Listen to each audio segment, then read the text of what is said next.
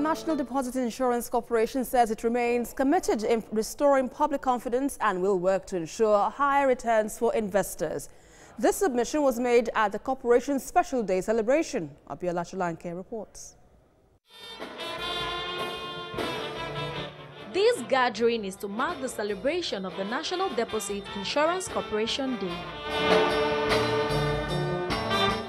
It was a moment not for stock taking alone. There were performances by cultural troupes and other side attractions. The event themed Connecting Businesses, Creating Value aimed to create platforms for private-public engagement. It also highlighted the possibilities that abound in interactions between producers, service providers, and end users in the sector's value chain.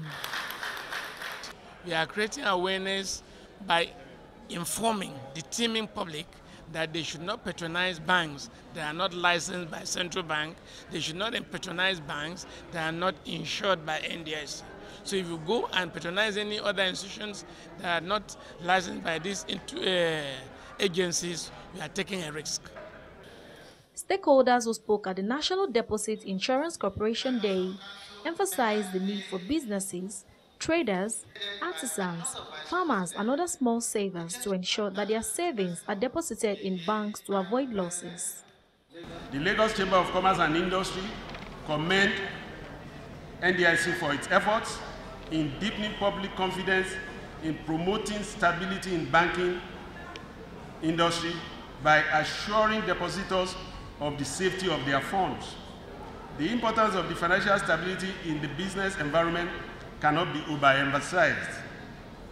SMEs, the individuals, it's expected that they put their monies where they're comfortable with.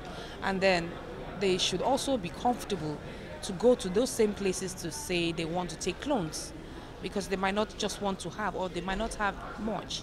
So they take what they have as a deficit.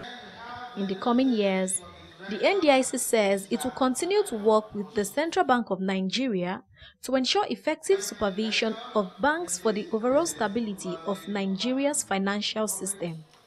Abiola Sholanke, TVC News, Lagos.